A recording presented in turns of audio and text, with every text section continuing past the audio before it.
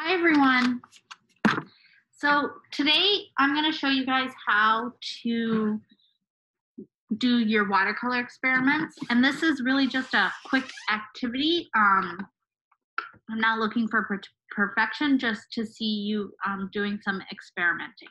So what you're going to need is your watercolor set, a paintbrush, and a little container with some water. So I'm just using an old yogurt container. So something you don't care too much about. So we're going to learn 4 different techniques today for using watercolor. Wet on wet, dry brush, a graded wash, drop color wet. And that's that one too. So what I want you to do is you can either make a page in your sketchbook look like this and just kind of try them out, or you can make a picture with them. Either way is completely fine.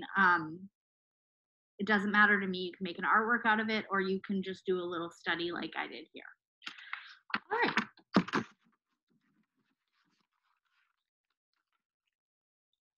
So we're going to start with wet on wet.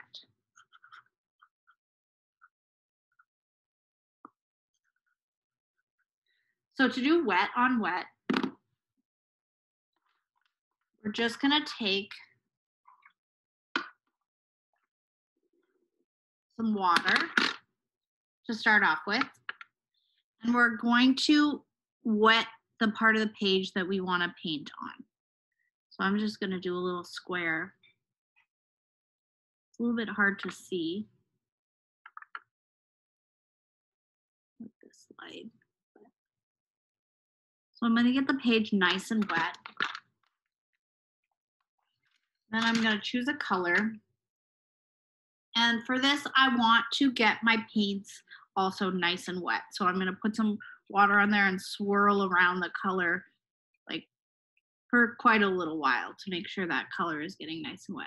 And then I just like drop some of that color into the wet paper. And you can see it kind of spreads around like tie-dye. You can do like 2 sections beside each other and leave a little tiny bit of space. Like I'm going to go right here and I'm going to leave a little gap in between there. And then I can do another wet on wet right beside here in a different color, and they should blend together.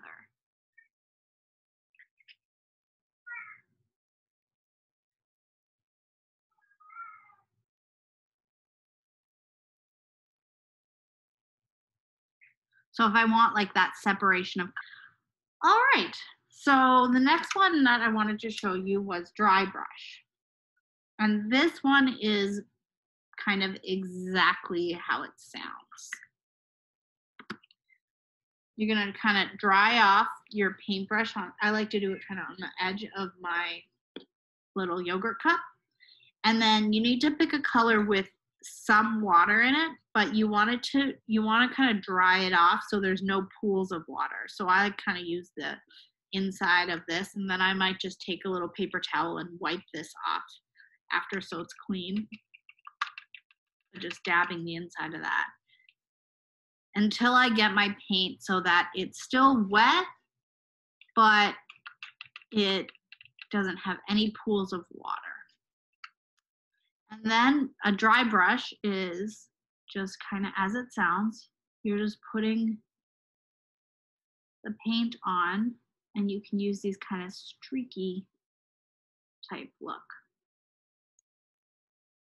So if you're going for a particular effect in your picture, you might want to have a little scrap of paper that you use to dry the brush off until you get it to the desired dryness, because I kind of think it looks nice when it gets really light.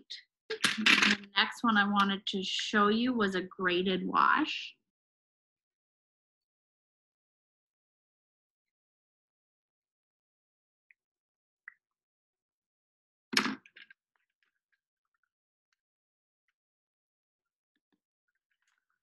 So for the graded wash, I'm gonna do purple, let's say. I'm gonna get my color really nice and wet and pick up as much pigment on there as I can.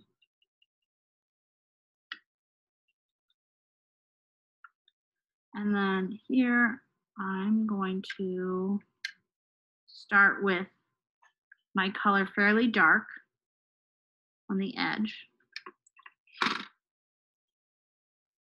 And then keep adding water to pull that color out and make it lighter and lighter.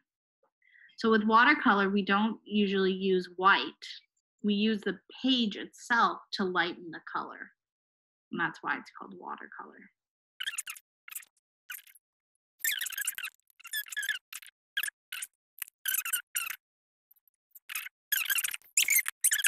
Wet color drop. So this one is very similar to this one. We are going to get the page wet, but this time we're going to do it with a color. So I'm going to take my purple and I'm going to lay a wet square of purple.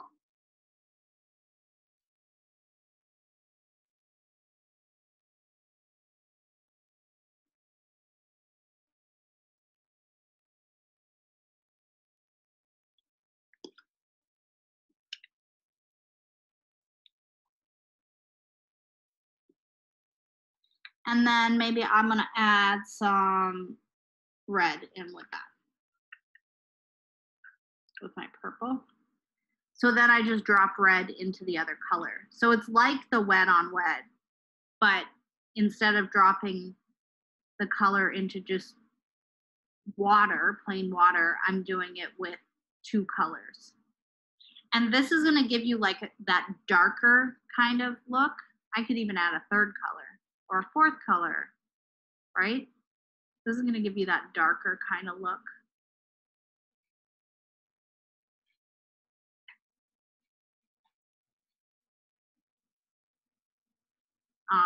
You can add more water if you want to.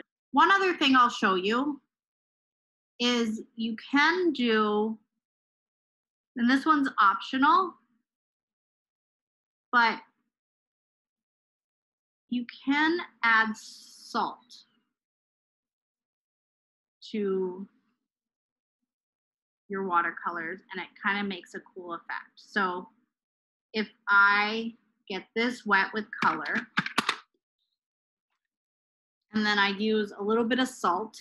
So if you have salt at home, you can use it, but this is optional. I'm going to pour a little bit of salt into my hand. And then I take that salt and I just put it on my picture. And then I want to let that completely dry.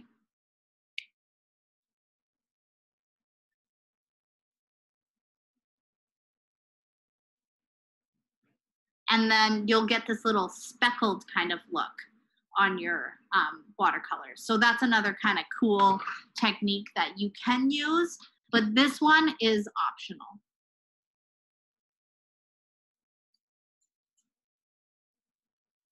So that one is optional. So you want to do, so you want to use all four of these techniques, and you can either make a picture that looks like this, or you can make your own thing, trying out at least these 4 different techniques. Okay, so have fun with your watercolors, and when you're done, upload a picture to our watercolor experimentation project. See you later.